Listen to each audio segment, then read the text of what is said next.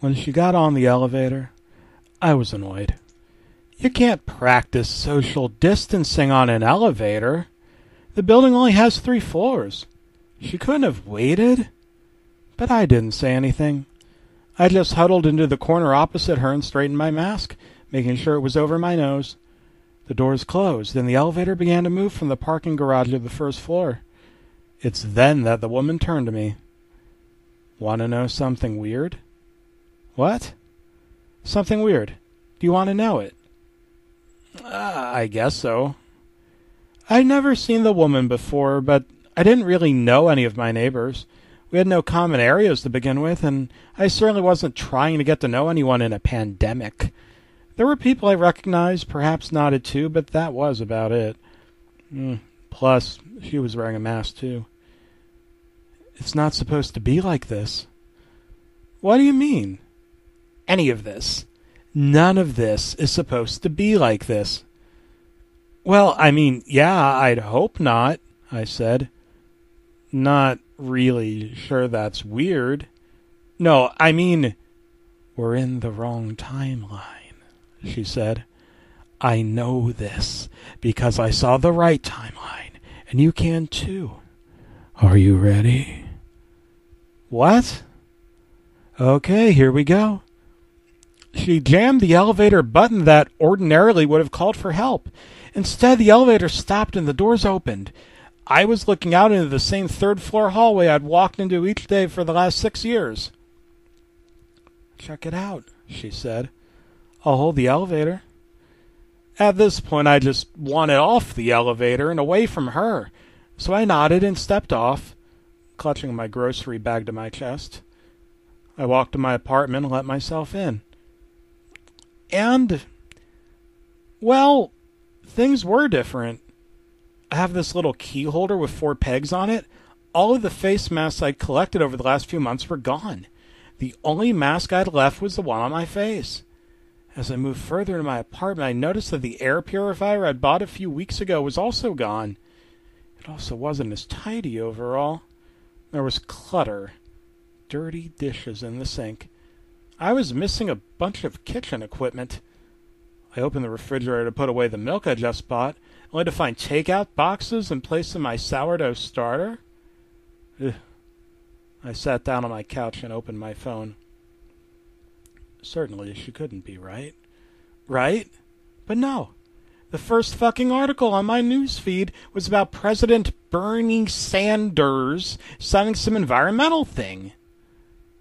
President Bernie Sanders. I got a text message, and it was my friend Paul asking me if I wanted to go to karaoke later. He mentioned a bar we liked that hadn't been open since March. I opened Twitter. There was no mention of the coronavirus. No one had started a gosh darn wildfire in California with a pyrotechnic device during a gender reveal party they threw in the middle of a pandemic, and therefore, I must have never bought that air purifier. I must have been going out and living life, not obsessively cleaning my apartment or learning to make beef Wellington and fresh baked bread.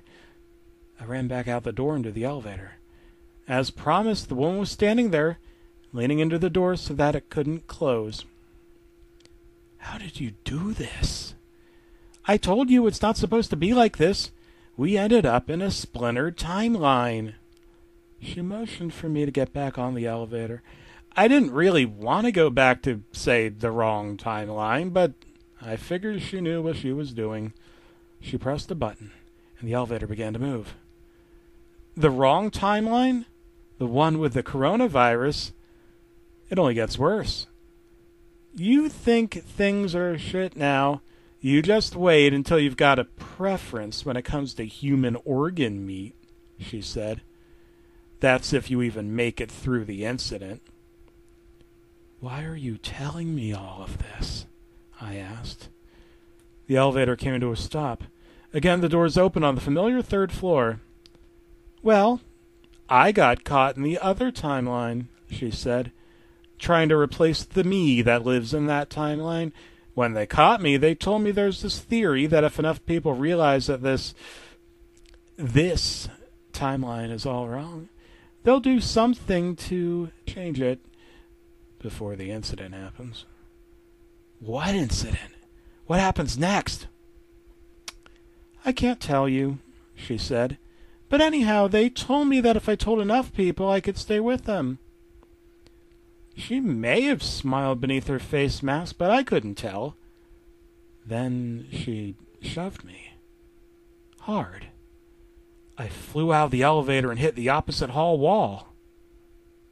Good luck, she said. The elevator doors closed. I ran down the stairs in an attempt to catch her at the bottom, but no one emerged on the other side. As I trudged back up the stairs to my apartment, I opened Twitter and saw that President Donald Trump had, apparently, responded to news of Ruth Bader Ginsburg's death while Tiny Dancer blared in the background.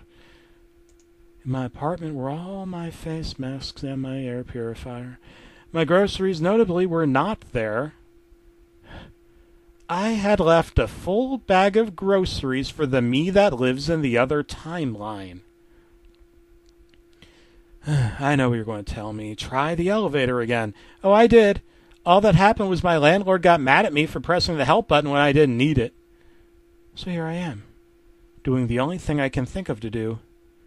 Telling you that it isn't supposed to be like this. And I think it's getting worse.